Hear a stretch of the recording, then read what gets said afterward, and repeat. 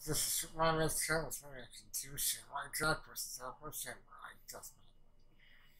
Cartoon versus anime.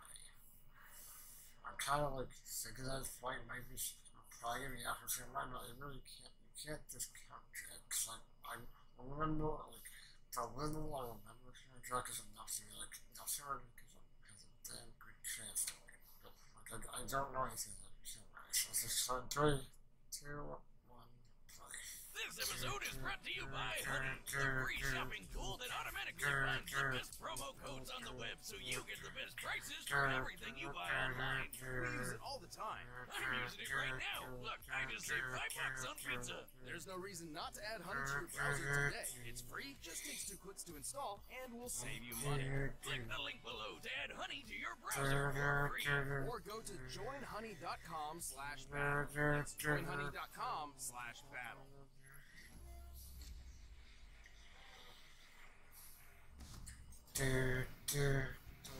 Among the soldiers of history, the samurai is one of the most prestigious and dangerous. So let's pit 2 of the best of them in a fight to the death. Samurai Jack, the warrior prince lost in time. And Afro Samurai, who's one cold-blooded mother effer. He's Wiz and I'm Boomstick. And it's our job to analyze their weapons, armor, and skills to find out who would win a death battle. Oh, it's 2D, of course. I mean, it makes sense. Long ago, in a distant land, Aku, the shape-shifting master of darkness, unleashed in unspeakable. Originally Russian Mako. But a foolish samurai warrior wielding a magic sword Originally stepped Russian forth Mako. to oppose me. I mean him. And that nameless samurai became known as Jack. Jack was out! Jack. Yo, Jack. Jack was Jack. Doesn't really strike fear into your enemies. Young Jack was the son of a Japanese emperor who had imprisoned Aku years before. Okay, However, okay. upon Aku's return, the emperor and his army were quickly defeated. The last of all hope remained in the hands of his son. Oh, look how small he is. Well, to prep for beating the snot out of Aku, little Jack traveled the world training with the best of the best. I was thinking about Most one notably, line. he learned horseback riding from a That Chinese, one staff line. fighting in Africa, wrestling from gladiators, axe throwing from a Nation Russian of boyar, Sun Colon, mounted combat from the combat Mongols, versus Grand martial arts from Science, Shaolin monks, And archery from frigging Robin Hood. You How know, to fix- everyone's favorite talking fox. Ooh, the lolly. wrong Robin. That's your opinion. Jack's progress was exceptional. At just 8 years old, he defended a whole village from a band of marauders. All before he could even legally drink the good stuff. 17 years later, he was ready for the final boss. He just needed one more thing. His pajamas. No, his katana. Katana, pajama, tomato, Alfredo. It's all the Thanks- same. thanks But for before Naruto. Jack could put his training to good use, Aku pulled a bitch move and zapped him hundreds of years into the future. What a waste. Just like when you spend 4 sleepless years struggling through college, and then find out too late that nobody cares about your English major. Kind of. So you graduated from the School of Evil Science or something. Well, you still have to take a major.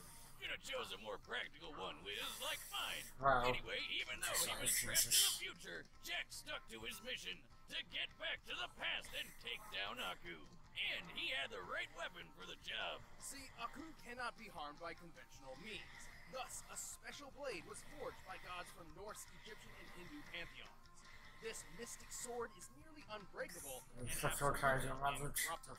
And boy, is Jack's katana an extremely effective weapon. It can absorb and redirect energy, including fire, Yeah, that's a long vaporize style. I'm beams sure of that evil, and sounds strike special through nearly any substance, even adamantium. The Wolverine super metal? Why is that there? Probably just coincidental naming, but it is shown to be stronger than steel. Of course it Sounds is. special. So the sword's pretty awesome. But so is Jack. Afro Samurai. He's strong enough to push over Afro this Samurai. giant fellow, tough enough to survive a fall from orbit, and fast enough to defeat 6 Jesus. bounty hunters in the time it Forgive took the one loss. drop He's of water to hit the really, ground. By timing really the good drop, chance. all this had to have taken place in about 1/3 of a second. He's like a ninja samurai. Ninja Mirai. Actually, he is trained in ninjutsu, which probably ninja helped Mirai. him He's a with force to ninja. dodge beams of sunlight. For this one in particular, it's clear Jack began dodging after the beam was fired. By examining both Jack and the beam's movement frame by frame, we've concluded his highest reaction speeds must be nearly 70% the speed of light. Jesus Damn, that's Christ. What can he do? Next thing you'll tell me he has the power to fly or something. Well, Jack can't fly, but he did learn how to Jump guard. Yes, that. By strapping a giant boulder on his back, which compared to his height we can determine to weigh 39 tons, Jack learned how to leap high enough to clear these trees. Crouching tiger hidden It's 100 samurai. feet, so These trees are pretty big, man. and Just this saying jungle has a some bunch of these roads, ugly some baboons like running around. And if I were a betting man, which I am, I'd say that this is the average rainforest, where the average tree is about 130 feet tall. Tips on Jack from my basketball team. Guy's got hops. So We I haven't kept even my mentioned story. the time he I survived forgot to several tell him. exploding missiles with his friend, the Scotsman. Why does he look so familiar? Well, I like him. With so Was much it your travel, daughter? it was only a matter of time until Run Jack track, found his way home and defeated well, Oxford it's once and straight for all. chicken. But it took a lot longer than it probably should have. 50 years, in fact. Yeah, good thing time travel makes you stop aging for some reason. But Jack's a good-hearted soul, like a Boy Scout who hasn't discovered Twitter yet. He can be pretty gullible when it comes to more devious opponents. Also, he continues to prolong his lonely journey over and over, just because he frequently puts the needs of others before his own.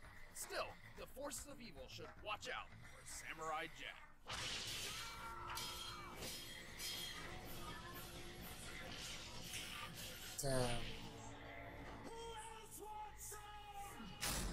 Damn. I see. I gotta The stories that surround rewatch the two series. sacred headbands are as many as the men who died in their pursuit. What's so special about some strips of head cloth? Legend says they were created by the gods, or they can grant the wearer supernatural powers. But in truth, the headbands only bring pain and Go ahead and make that. such was the case with Afro Samurai. Nothing more than Wait, did his parents really call him Afro? Talk about setting big expectations. Well, no, it's a nickname, but even if they did, have you seen his dad? I think they knew what to expect. That's the one Yeah, headbands. Tries a just good look job. at it. Oh, and hey look, he's got the #1 headband. Here's how this works. The person who wears the #1 headband is said to rule the world, and the only person who can challenge the #1 is whoever possesses the #2. In contrast, anybody can challenge the owner of the #2 for the right to wear that headband, and thus gain the right to challenge the #1. So, like, you just work your way up so that only one guy in the world can challenge you? So where do I get one of these headbands? Then no one will mess with me. Actually, the opposite would probably happen, which young Afro witnessed firsthand when some freak named Justice showed up with the #2 and killed his father right in front of him. Why does this always happen? You know, I always thought parenting was the hardest thing about being a dad, but at this point, I think it's just actually staying alive if your kid's ever going to do anything great. Or just sticking around. Yeah, it's really for fucked up. them. Despite knowing that he was effectively creating a future challenger, Justice left Afro alone to mourn his loss. So, of course, Afro swore revenge and started learning swordsmanship under a swordmaster named Swordmaster. Who Wow. the hell is naming these people? Anyway, guys. Swordmaster's training of sword mastery, Afro learned the traditional samurai fighting styles of Kenjutsu and Kendo. Genjutsu is all about how to kill an opponent as fast as possible, while Kendo is more about discipline and being zen and stuff. Naturally, Afro preferred the more kick-ass one. Right, Swordmaster's goal was to refine Afro's body and mind, instilling upon him a sense of honor, or kushi. That's what awesome shit But does, that right? didn't quite mesh with Afro's thirst for vengeance. So, when he found out that Swordmaster had the #2 headband all along, he knew what he had to do. And now he could take down the guy who killed his dad. Alongside his new friend, / burden, Ninja. Oh, come the f*** on! Where'd this guy come from? Now, don't we look like shit? How you been, man? Well, it's not entirely clear. He's there, but at the same time, not there. Ninja is believed to be the guardian of the #2 headband, but all he ever really does is talk, and talk some more. He got arrows and grenades and shit! You ain't got no chance, dude! Though it's also possible Ninja is simply a figment of Afro's mind, brought about by psychological stress. You know, I have an imaginary friend. Aren't you a little old for that? Not for Al Gundy. He's a gun who also talks to me. He tells me to do stuff. Okay. Jesus. Anyway, to be honest, calling Afro a samurai is a bit misleading. He's He's actually more akin to a ronin, a samurai with no master. And so, with his swordsmanship perfected, Afro kind of want samurai to searching for justice, carrying an arsenal fit for revenge. Including his father's sword. This super long blade has lasted through decades of battle without much issue. Perfect for kicking some ass. He also has a steel That's collar, not which fun. can be a surprisingly That's not effective fun offensive enough and for defensive tool. And since he doesn't Got care about destruction. that honor BS, he's not afraid to play dirty by attacking with his sandals. But while on the road to justice, Afro's number 2 headband attracted all manner of dangerous enemies. Luckily, he's more than capable of dealing with each and every one. Jesus, damn. He's strong enough to cut other swords in half, throw his sheath through another Got guy's throat, destruction. and even tear off metal arms. Pretty impressive. Damn. As many modern metals have tensile strength as high as 80,000 pounds per square inch. Afro is fast enough to Damn. cut bullets out of thin air, and That even a one's laser started beam. I should note that it's not No, a fuck it. plasma-based beam. I'm gonna It say, bounces off reflected fuck it, I'm surfaces, gonna say, doesn't explode upon contact, and it's literally labeled a laser. I'm This good. means Afro blocked a beam that moved as fast as light, more than Oh. 670 million miles per hour. Get this, that laser beam came from a robot version of Afro. Talk about metal. This Afro droid could easily smash up a car, and our boy Afro just tore it apart. He survived getting hit by rockets, I still including this think RPG that's that slightly fragmented a stronger. giant cliff After face. my God. RPG in my backpack. Redirecting it something. Not I think I But smell the maps coming. This tree nearby is most likely a Japanese mountain ash, which can sometimes grow as high as 30 feet. With that in mind, we compared its height to the fragmentation created by the explosion, and compared the resulting surface area to the shear force for granite. With this, we deduced the RPG's highest possible explosive yield must be around 72 tons of TNT. Damn, Jack's what going kind to of see mega Jack's rocket launcher going are these guys to packing? First Where do I up, get I it? see And he stood in his Jack's way, to and the Afro win. didn't get through them all unscathed.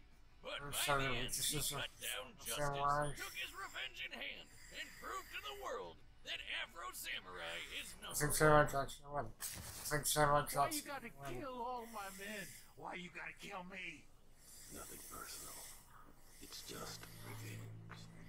Also, Samurai Jack's races doing it. Alright, the combatants are set. Let's That's end the this one debate thing I once and actually for mean. all. But first, Dude, looking dude, at these swords makes me dude, want to sharpen dude, my knives for my Blue Apron meal tonight. I'm glad that they're not supposed By to. now, you've probably heard of Blue Apron, the leading meal kit delivery service in the Samurai US. Jack's what's But did you know about all the different kinds of delicious foods you can make?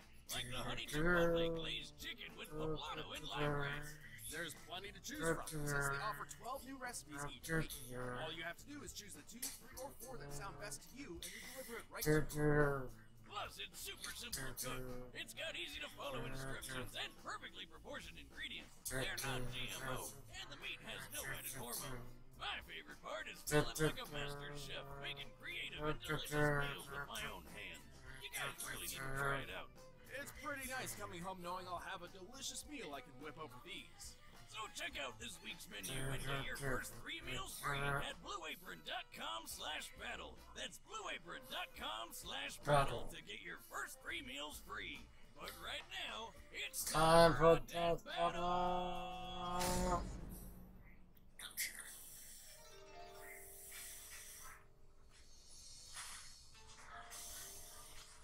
Okay, music up first.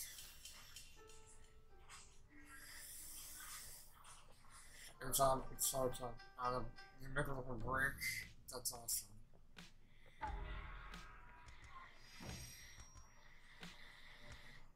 Your sword smells of blood. So does yours.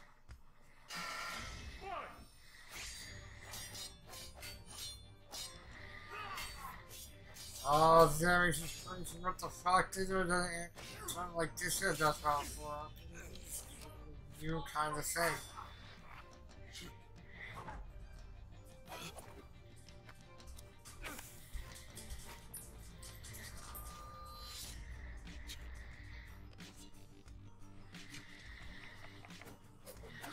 Easy, bitch.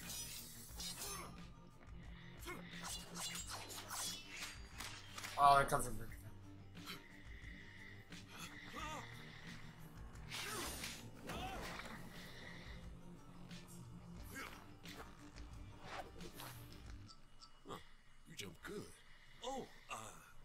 You... You can try that shit now.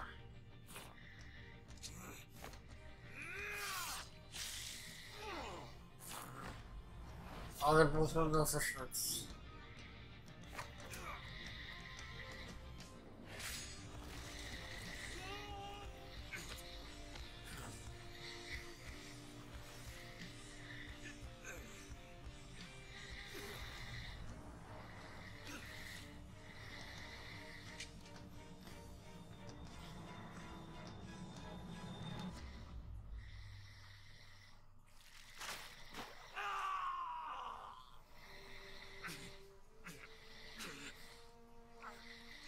Damn.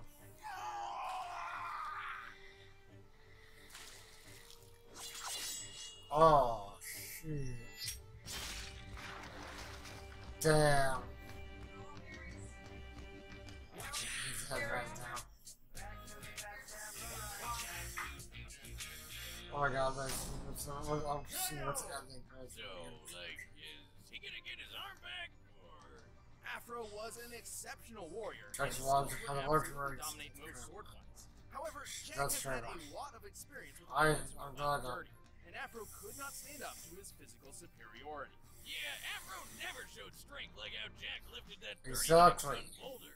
Jack could As react far as as the fast microphone as 70% goes. the speed of light. Afro did block that light speed laser beam, but based on the distance between him and the Afro droid, he only needed to react around 21% the speed of light to Damn. still putting him at Slower impressive than relative Jack. speeds, but not even half as quick as Jack. Also, while Afro survived that mega-sized RPG explosion, don't forget can how break up Jack his sword. survived a fall from orbit. Because it can While break. it does seem the spacesuit was responsible Break for any Jack's kind of surviving weapons and stuff. re-entry, it Break certainly and can't stuff. be held solely That's- accountable for the final impact.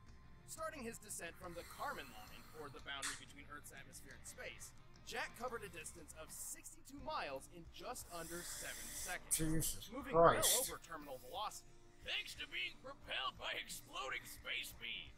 which means his top velocity was Moving approximately space. 37,000 Wow. miles per hour. Adding the spacesuit's weight to his own, this means his Do, impact do, force do, must do, have do, equaled do, about do. 19 Back megatons of to the force, past samurai. way more than anything Afro survived. And then he just got up and walked away. Badass. In the end, Yeah, Jack was it is. just too fast, too strong, too tough, and too well trained for Afro to... Cut it.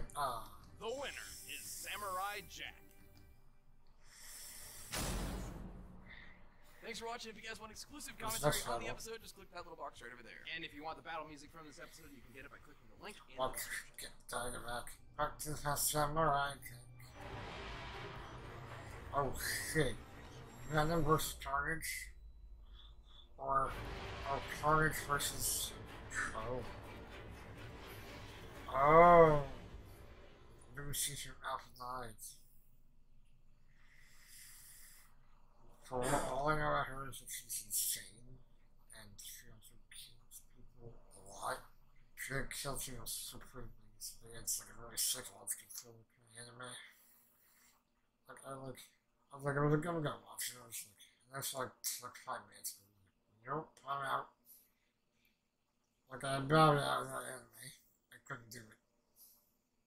But Carnage versus Lucy, oh yeah. We already have an area of Carnage. Oh yeah.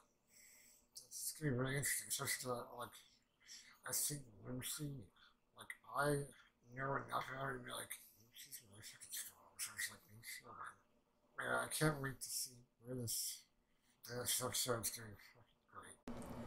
That's the end of the video. I just want to thank all my current subscribers and anyone who's watching on Patreon.